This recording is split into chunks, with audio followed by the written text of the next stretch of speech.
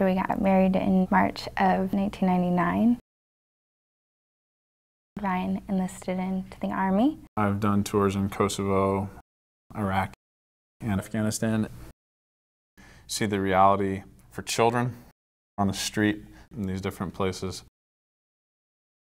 And I just wondered to myself now, where is he? Where is she? What happened to them? I have three incredible little men, the three boys. Taylor, Cole, and Riley. Who I love beyond what I could ever say. It was actually Ryan who came to me. I was like, I think we should adopt. I just looked at him and I said, I think you're a little bit crazy. We found our daughters on a waiting child list. When we saw our girls' pictures on that website, it said contact Sue at Celebrate Children International. Children need to be in families, not in institutions. What's your name?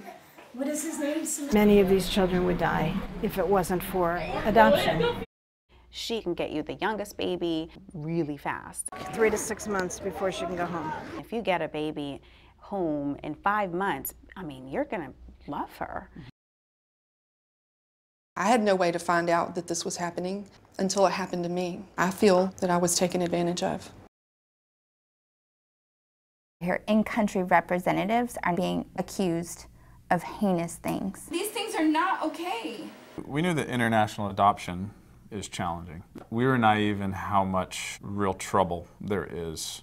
It's life or death. I mean, I've literally seen children die.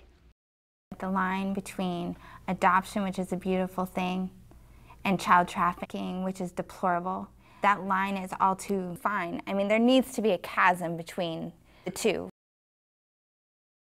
I had to figure out how to get my girls home. If we want this to happen, we're just going to have to go do it ourselves. It's just unreal. I mean, is there anything else that a person can do to prove to the Congolese government, I care about these kids? I love these kids enough to do whatever it takes to get them home. Whatever it takes.